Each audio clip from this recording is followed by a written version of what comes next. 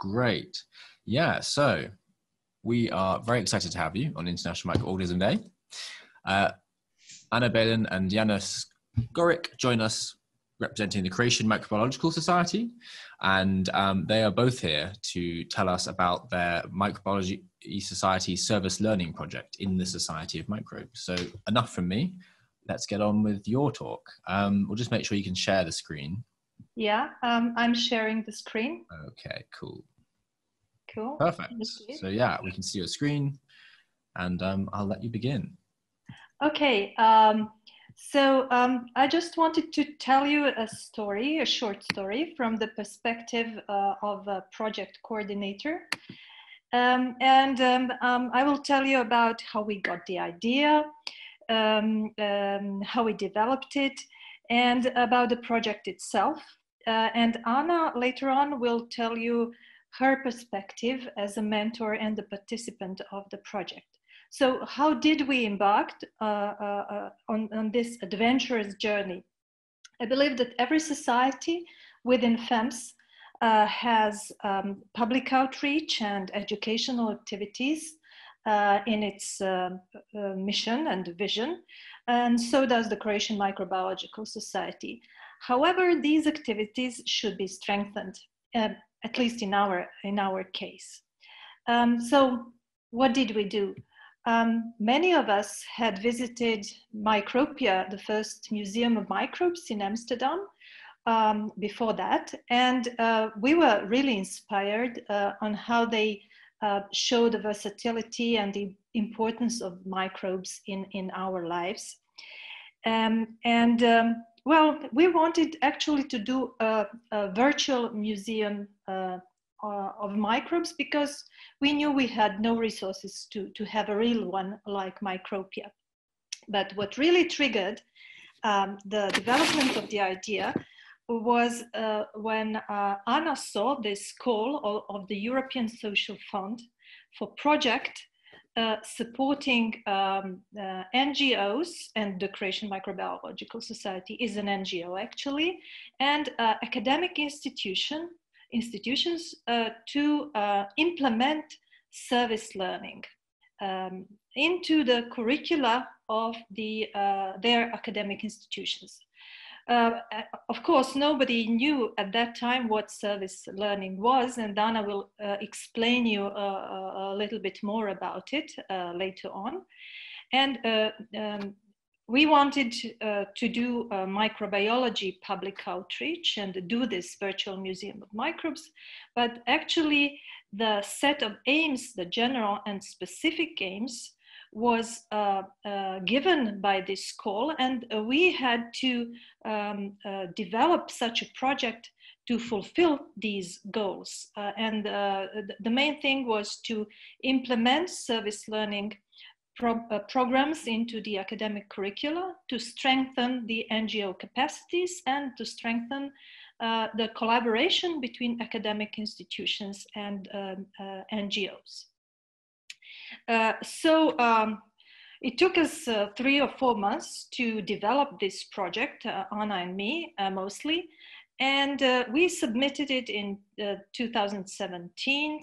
After about a year, it was approved, and we started the activities in March 2018.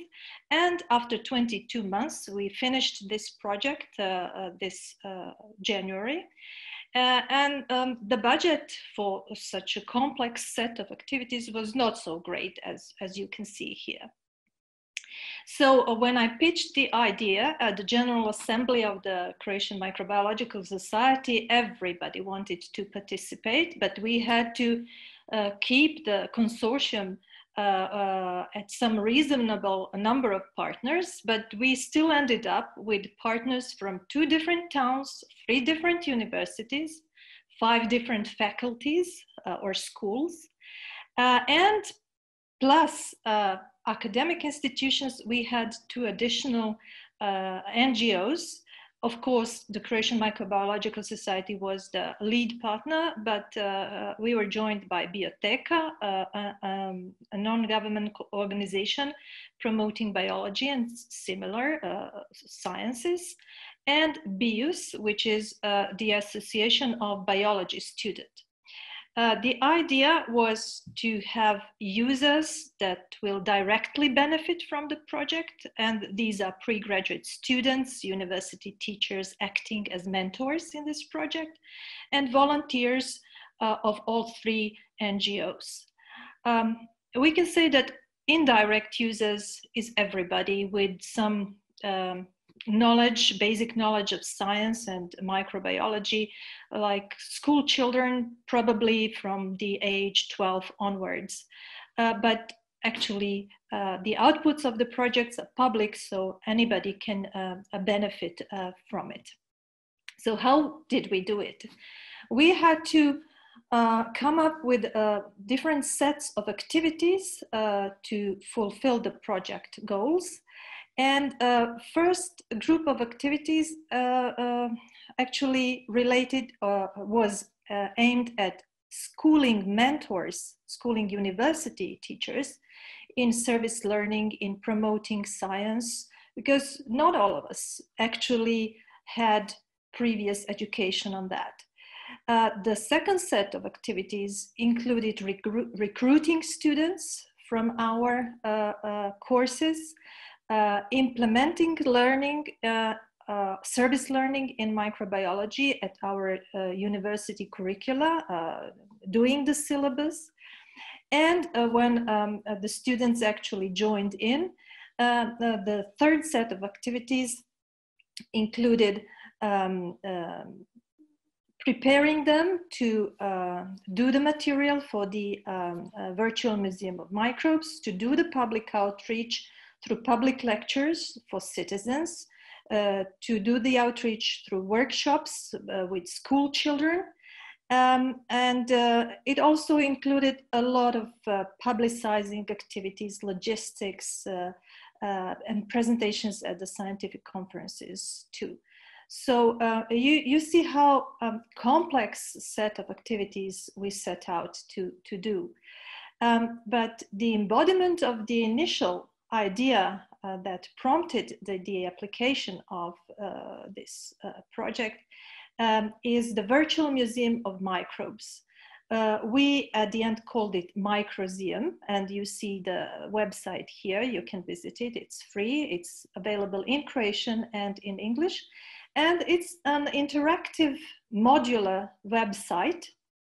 And because we had 9 mentors in this project, for starters, we have 9 different topics, and we imagined it as a house with 9 different rooms or spaces, and in each space you can find this different topic. So you are free to visit the website, to visit our microseum, and to explore each of the rooms, each of the microbiological topics. So just to conclude, we had really many people involved in this project from 3 different universities, 2 different towns, 3 different non-government organizations. We had 38 students involved, and initially we had planned 18. Many students were interested. So what have I learned as a teacher at the university, but also as a person and a member of the Croatian Microbiological Society? I have learned a little bit more of microbiology, but I have developed a whole different set of skills because I needed to coordinate 62 different people from different places. I had to coordinate working with illustrators, with web designers, with different professions within this project. And it was similar for the students. And you can read here a version of a student's concluding remarks. And if I may comment on it, I would say that it was similar for students as well. So just to conclude, we managed to do the promotion of microbiology, service learning, and develop the capacities of the Croatian Microbiological Society in one project. And I'm very thankful that I had a chance to participate in it. And now Anna can take over and tell her side of the story. She was the mentor in this project. One moment, just to share my screen. So yes, I'm Anna, and I will tell you a few words from a mentor's perspective. So to begin with, I just have to shortly introduce myself. Apart from being a member of Croatian Microbiological Society, I'm also a teacher working at the Faculty of Food Technology and Biotechnology as an assistant professor. I'm a microbiologist with the background in biology and ecology. So what was my motivation to get involved in this project? Well, my main motivation was that often during my day-to-day work, I see that students are unmotivated or not motivated enough.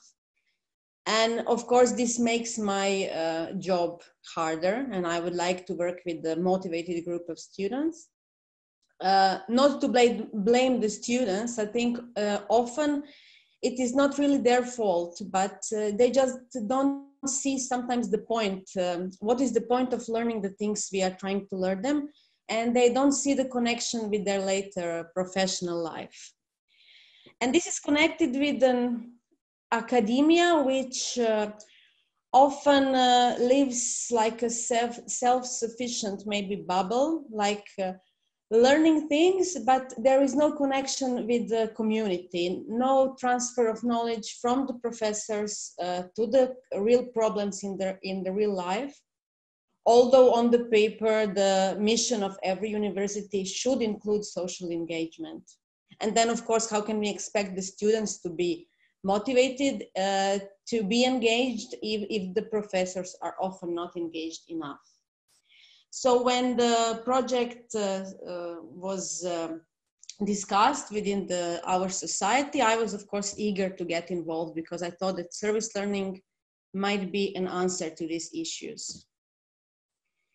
So I will first briefly introduce you to service learning. These are things that I didn't know before the beginning of the project. So I expect that a lot of people still don't know what is this. So this is an educational approach that combines community service with a learning process at the faculties. So it is not a simple volunteering, like if students would clean the beach, doing something beneficial for the community, but not learning anything new. It is also not practical work, so like doing some laboratory experiments, but without giving anything back to the community. But service learning is really like a combination of learning and the community service, meaning, for instance, that students can take some samples of water, can analyze them in the laboratory, can think critically about the results they get. Then they can think about the possible solutions to some community problem. And then they can go back to the community and provide expert knowledge and maybe possible solutions to some problems. So society should benefit from the learning, but also the society puts the learning in a different context, meaning it gives a new meaning and enriches the learning process. Of course, before even becoming a mentor of a service learning project, me and my 8 other colleagues from Croatian universities had to learn what we have to do. So we enrolled several workshops learning about service learning, what is it, how to make a good service learning or mentoring program, and maybe most importantly, how to think outside of our academic boxes, meaning how to present complex subjects in simple words, in few words, and maybe in a graphical way for everybody to understand. And most of these things were quite new to us. In the next stage, we enrolled the students. They were very eager to participate, indicating that students are really not motivated or unmotivated, but maybe they are not offered enough to get their attention at the standard curricula. My group was 5 beautiful girls that you can see here in the picture. Edina, Ivana, you will hear in a couple of minutes. She will give her perspective of the project. Anica, Ana, and Tomislava. And our task was to have a microbiological topic. Our topic was antimicrobial resistance, and to present it in 3 different ways. So to present it on an educational web page that Diana already mentioned, as a lecture for general public, and as a workshop for elementary school children. And the first task was the hardest, to present the topic at Microseum. So this took many months. It was hard work with lots of rounds of corrections, of sharpening our ideas, of discussing with students and about our ideas. And we had several problems. So for instance, how to present the complex subject that we know a lot about, but with simple words and with the word limit or with graphical schemes. We had to take care that to be original and interesting all the time, because we know that attention span of an average web surfer is very short. And still having in mind that the presentation should be scientifically accurate. For instance, we had the problem already with the title. We were forbidden to use like complex and hard words, like resistance is a hard word. So we had to go around it and make a simple title. Also, we had issues within like a group style of working, like how to be critical, but still constructive. Students were often shy to maybe share their opinions, and I had to push them to tell them what they think, and this is the best way to evolve ideas. We had to communicate with the rest of the large project team that Diana mentioned, like people from other fields of expertise, like web designers, like illustrators. As this was new to myself, new to the students also. But through the process, we were evolving our idea, and I will just briefly show you how we presented the topic in a very, very general way. So we thought that this will be presented like a boxing match, like a comic book presenting a boxing match between antibiotic and pathogenic bacteria. And so this boxing match has 3 rounds, each round depicting one moment in time, like golden era of antibiotic discovery, when antibiotics were still very strong. Then rise of the superbugs or antibiotic resistance, where antibiotics were getting weaker. And the students were eager to have also this last round, where we tried to show how scientists are trying to solve this problem and are working day to day in the laboratories to have new solutions for the antimicrobial resistance problem. I invite you, of course, to see this all in detail, and not only this topic, but all other 8 interesting topics that are presented at Microseum. While working on this part of the project, which was very hard, and I'm sure that other mentors would also tell you that this was the hardest part, and students also, we got to know each other very good. And at some point, service learning started to really like pay off, meaning that students got into the subject, and they were becoming more and more independent, like more and more active participants. And I was turning from like a critical mentor, pushing them all the time, to like a passive bystander, more or less passive bystander, like a proud and passive bystander. Parent. What? Parent. And becoming a parent, yes. Yes, like a parental perspective. Just giving a few suggestions here and there, but girls really then from this point did most of everything alone. They had very successful public lecture in a library. They were very competent to answer the questions. And you can imagine how this is now very different from your standard classroom. I mean, giving a lecture and being really an active participant in the learning process. And the last, sorry, I think, okay. The last part was to create a workshop for children. Again, students worked by themselves. I had a very successful workshop for young children, even younger than Diana mentioned, like 9 or 10 years old. In the part of the workshop, they had designed a board game on antimicrobial resistance with a very elaborate set of rules, and children were very satisfied. They gave very positive feedback, and it was not so easy, as you know, if you had any workshops for children before. It is easy to make a good plan, but it is hard to stick with the plan, because children are having their own ideas where the workshop should go next. And now to conclude our experience, after we ended the project, we are still with service learning because we really like the process, and we are trying to implement it in our everyday teaching. We implement it in existing courses, some of the mentors, and some of the mentors are already made new courses that are solely based on this teaching approach in microbiology and in biology in general. And just to conclude, as a mentor, my motivation is high when a student motivation is high, and when I see such proud and happy faces of my students.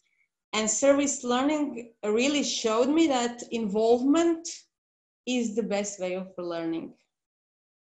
And that's all from me. Thanks very much. Thank you both.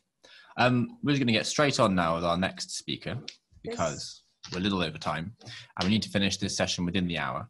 But seeing as it's all part of the same project, I hope you can share the time nicely. We have Ivana. Okay, wonderful. Let's just make sure your microphone is on. Cool. Hello. Hi, we can hear you. Fantastic. So do you have a presentation to share? Yes. Yeah, right. Awesome. We'll just let you get on with it then. And okay. Yeah, try and stick to time and leave roughly 20 minutes for your next speaker. But we'll get on with the talk now. Can you see my presentation? Is everything all right? All perfect. All perfect. Great. So hello, everyone. I'm Ivana. Currently, I'm studying biotechnology at the Faculty of Food Technology and Biotechnology. It's a great honor to be with you today, and I would like to shortly tell you my personal impressions of service learning projects you've just heard about from my mentors. I had the honor to be part of this great project from its very beginning to its very end. And that's why I think I'm a right person to tell you something, how I find it, or what I learned, what I think we did right, what I think we did wrong. I'm not here to criticize Croatian educational system. Actually, I think it's pretty good. I like the thing I study. I think I acquire a pretty good amount of knowledge. We have some opportunities to work in laboratories, but actually the big problem is appliance of that knowledge. So this project, the service learning project, was great for me because I had an opportunity to apply my knowledge and to educate even younger children and great masses, general public. I really had an opportunity to do something with my knowledge, not only to learn something and to forget it after my exam. This kind of project, it's not really often in Croatia. This is something pretty rare, pretty new, and that's why it's extremely valuable for me, and that's why I'm extremely happy I was a part of it. The whole thing started for our students in February of last year. We had initial meeting where our mentors, our professors explained to us what service learning is, what is the main idea behind it, what they wanted to do with us. And in that moment, I had many different perceptions, many different ideas, not only me, the rest of the students. And during the whole process, we had to change some of our ideas. We did many mistakes, definitely. We fight a lot about it.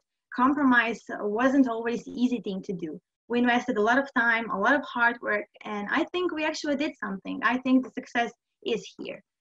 We actually did a successful workshop for children. We did successful presentation for general public, but I think our biggest success definitely is our formation of a micromuseum. You heard about it. It's a virtual museum of microbes. This is something we never did before.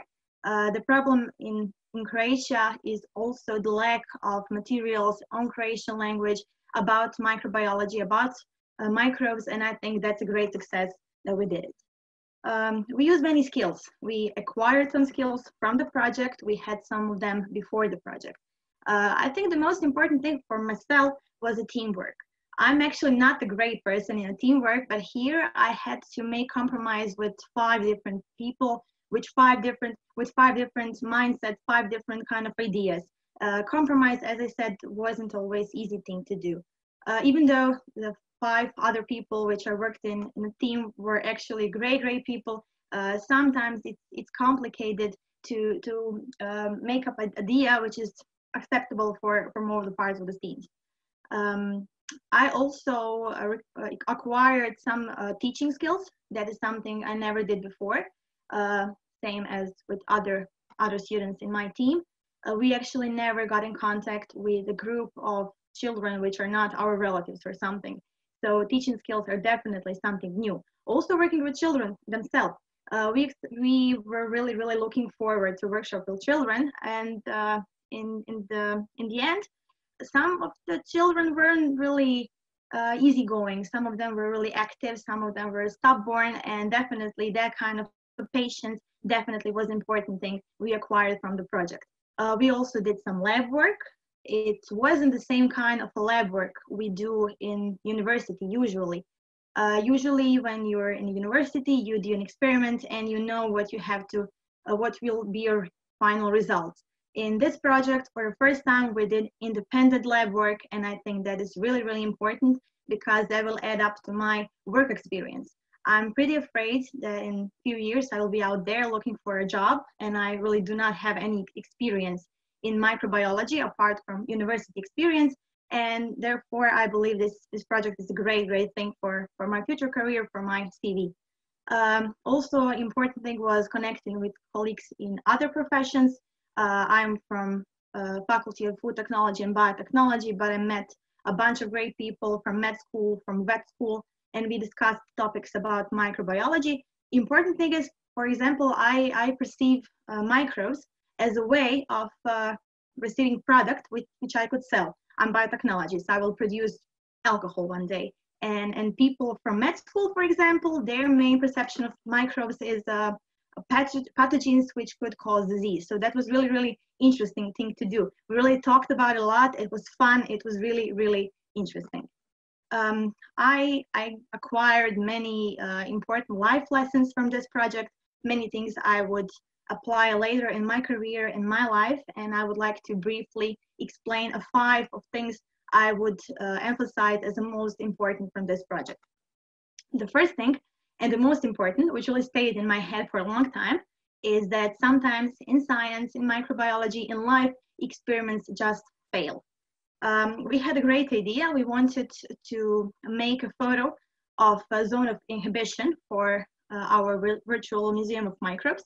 We wanted to do a simple experiment, just apply mold and bacteria on a petri dish, and after a time of incubation, we wanted to see a zone of inhibition because molds, as we know, produce antibiotics to protect themselves from bacteria. But we did something wrong because our molds just outgrew the bacteria. Our petri dish looks terrible, definitely not representative for a micromuseum, and actually we didn't see no zone of inhibition. And our first reaction was a really big disappointment because we invested a whole day in that project. We spent a whole day in lab. This picture here you can see, this is before the very experiment. We were pretty enthusiastic, pretty happy. and the final result was really, really bad. But that's okay. That's just sometimes happens in science, in life. Experiments just don't work out. And the lucky thing is that a lot of those pictures with zones of inhibition could be found on Shutterstock. So we just compensate the lack of skill in labs. I believe this was also really, really teaching good moment, because we evaluate what we did. We try to discuss about things we did wrong, and I think we would apply that knowledge later in life, and we won't do the same mistake again. Second important lesson from this project was that a good laugh is solution for everything. My mentor, Professor Bielen, said in the last presentation that in the very beginning of a project, we try to find a compromise, and therefore I would say, fight a lot. We weren't just get along from the beginning. We had many different ideas. We tried to make a compromise. It wasn't always easy. And I think it was a month after the beginning of the project, we had one pretty great fight. And on the very same day, we tried to film an intro video for our topic for Microseum. And as you can see on the photo, it was a pretty funny thing. We laughed a lot. We still have some intern jokes about that moment. And I think that was a moment when everything just got right, when we understood each other. And that is definitely a good lesson, that with a little bit of laugh, with a little bit of jokes, you can really do everything. And we did something with it. The third lesson I learned is that the best way of learning is to be like a child. The children are extremely curious. I was really fascinated how children who find microbes as something abstract because they can't see them are so interested about them. In the beginning of our workshop, we draw a one bacteria cell on a whiteboard, and we talked about parts of bacterial cells, and children who never heard for it really remember the phrases, they remember the expressions, they ask questions, they wanted to see everything, to touch everything, and that was extremely fascinating. I believe if we would be more curious in life, we would definitely have much less problems with learning. Some children definitely weren't that easygoing, as I said in the beginning. They were a little bit stubborn, but that was also a good moment for us, because we tried to be patient. We learned how to be patient with children, and that's also a thing we would definitely apply later in life.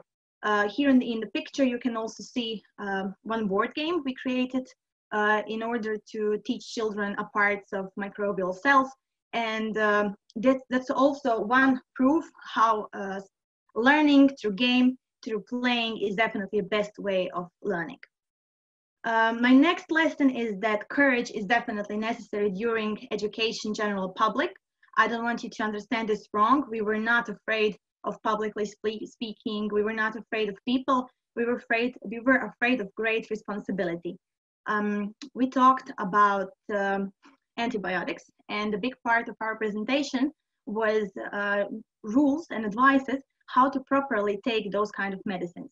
And that's definitely a really dangerous field. We didn't want to say something which would make people take medicine on the wrong way. We didn't want to say something which was potentially dangerous for someone's health. And we definitely understood that kind of responsibility.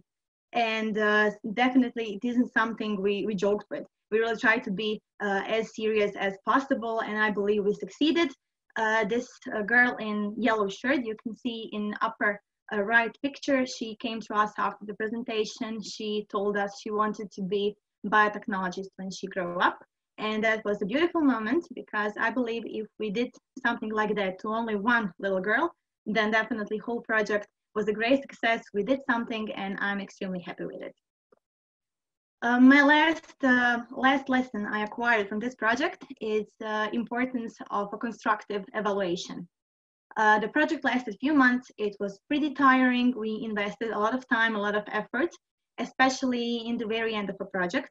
In the same month, there was a workshop for children and presentation for general public. So it was really tiring. And after it, we believed we were done, everything's okay, we were so proud. And then we received a bunch of papers which should be filled in order to evaluate the project. A bunch of paper with questions about it.